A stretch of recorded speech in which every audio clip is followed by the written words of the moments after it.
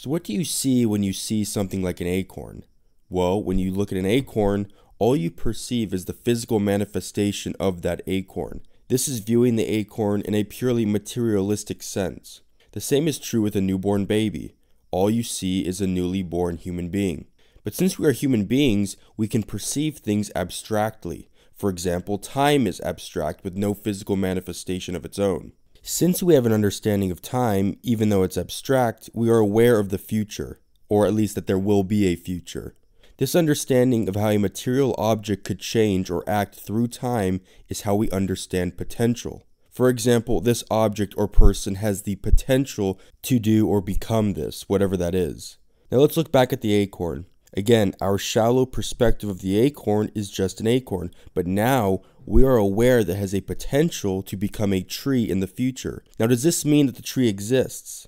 It does technically, in potential. It simply hasn't been actualized yet. And this is where we can understand Aristotle's idea of entelechy, which was a state in which all potential is realized and actualized. So the fact that something can be actualized and realized implies that there was an existence of that thing beforehand. If something can be actualized, then it at least exists in abstraction. So what if the acorn then never becomes a tree? Does that mean the potential tree didn't exist after all? It still did, but it wasn't the only potential form that the acorn could have taken.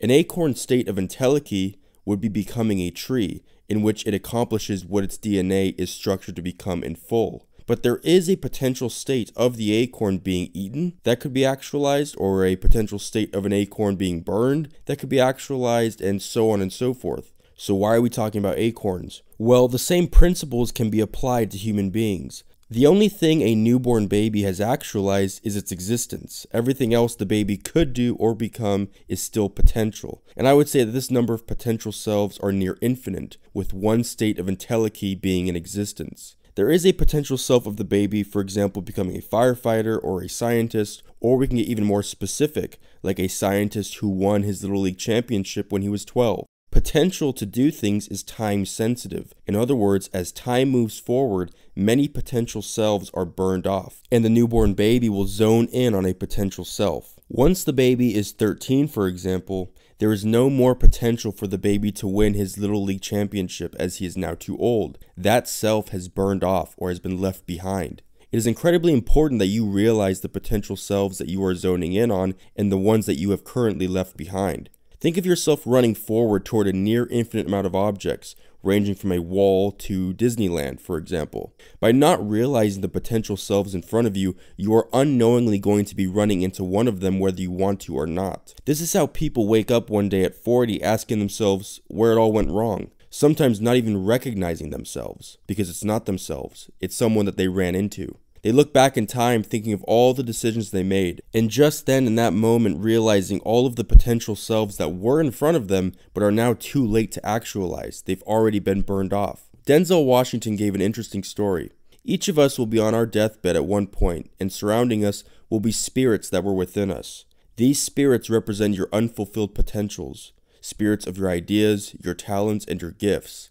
They are around your bed angry and disappointed. They say, "We came to you so that you can bring us to life, but now we have to go to the grave together." It's also important to decipher when a potential self has actually been left behind forever. Many discount potential selves for dead when they may actually still be there, even if far out of sight. It's also important to know when to let go of a potential self and realize it's now gone. For example, a 40-year-old who's training to fight in the UFC, it's probably time to leave that potential self behind, which allows him to notice the actual potential selves in front of him, instead of concerning himself with someone who is already dead. The first step is to realize that those potential yous are real, and they are very real, and you will be running into one, whether you like to or not. I believe it would be rather wise to first look up and not keep your head down while running toward them. Some people are shocked with fear or anxiety seeing how many unwanted potential selves there are, or the fact that they have to make a decision on which potential self they want. There are also some people who are naively optimistic, only seeing the desirable potential selves,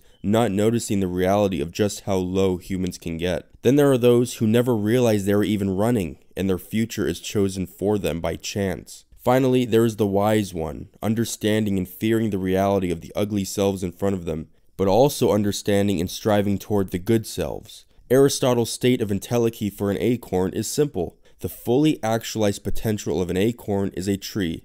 For us, our state of entelechy is self-defined, or so we think, physically, socially, intellectually, and spiritually. But we can never reach it if it's never defined. And sometimes people leave this undefined in order to avoid knowing that they may fail. Therefore, I urge you all to lift your head up and look ahead with fear, but also excitement, and the meaning that can be had by seeing yourself run toward your state of entelechy by each day.